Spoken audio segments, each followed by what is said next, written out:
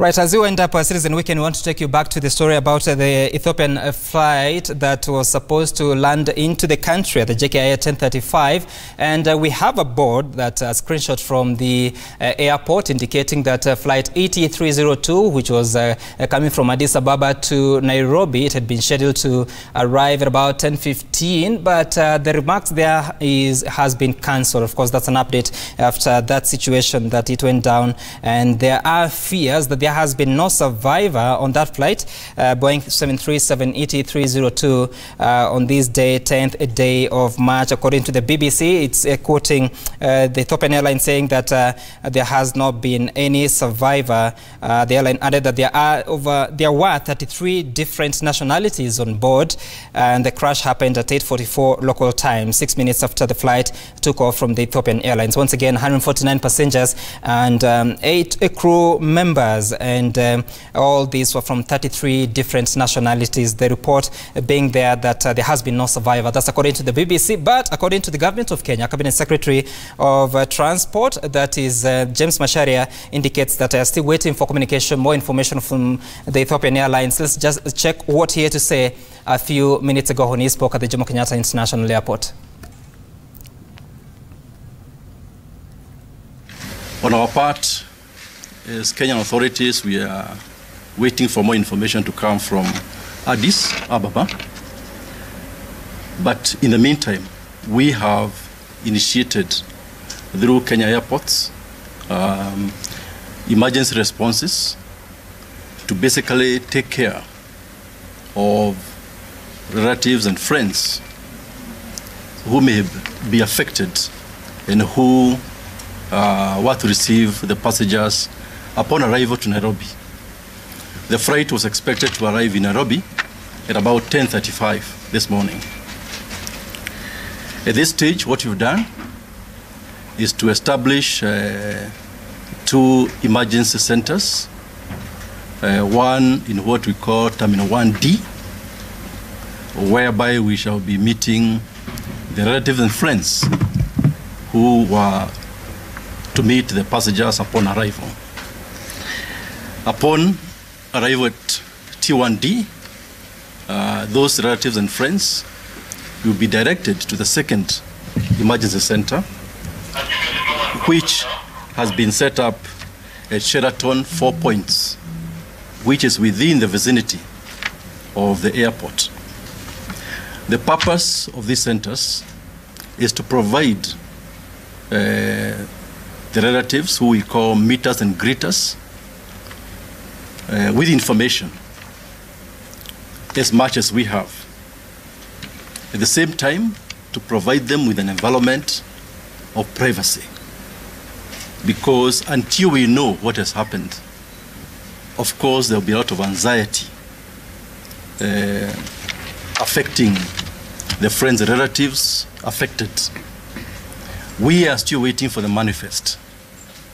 So at this point, I cannot tell you the 149 passengers, their nationalities. We don't have the details about which countries they came from. We don't have information about the gender of those passengers. But upon getting that information, which, as you know, the primary source of that information will be Ethiopian Airlines. Ethiopian Airlines and, of course, the Ethiopian government do have the primary responsibility. The airline, but also the Ethiopian government, because the incident happened in Ethiopian airspace. What we are doing ourselves is to provide as much support as is required. And that's why we have activated the emergency responses here at the Jomo Kenyatta Airport as we are waiting for that additional information. At this point, what is critically important is to ensure that those families and friends of those passengers on board are accorded the highest level of privacy as we wait for more information. And hence, that's why we have provided those 2 facilities at T1D and the Hotel Sheraton to make sure that we provide them with as much information as we get. We are, as of now, like I said, waiting for the manifest. And without that manifest, we cannot provide you with additional information. In terms of the aircraft itself, it is a Boeing 737-800 MAX. And details about the aircraft as well, we shall be waiting for that from the Ethiopian Airlines. When we get that information, we shall be able to provide you with the updates as is required. We are aware that there's a lot of anxiety, especially for the relatives and friends of those passengers. And so we would like to request your indulgence in terms of being patient as we wait for this information. It is a very sensitive, emotional matter. We do not want, and it is not our intention, to provide you with inaccurate information. The primary source of information is authorities in Ethiopia, and more so Ethiopian Airlines. But because we are here, we have to make sure that we provide you with as much information as it comes to us.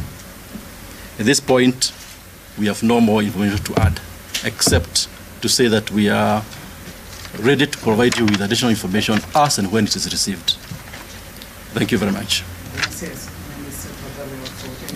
Yes, sir. In terms of relaying information, because some of the family and friends of persons who were expecting the loved ones to arrive say that no one has spoken to them, Right, of course, Cabinet Secretary of Transport, when he earlier spoke about their situation, and the latest information, as we said, is that according to the BBC, that no survivor on board, and of course, we understand that the aircraft had a seating capacity of 210, but as we know, there were 157 people there, 149 of them being passengers and 8 being crew members, and of course, as we continue to wait for more information, even as we learned that they were from 33 nationalities. For more details, of course, you can stay tuned to Citizen TV, and of course on the website www.citizentv.co.ke, on Twitter at Citizen TV Kenya, and of the various other platforms that we have for the updates as soon as they come. But so far, the Ethiopian Airlines have not spoken about the situation from their website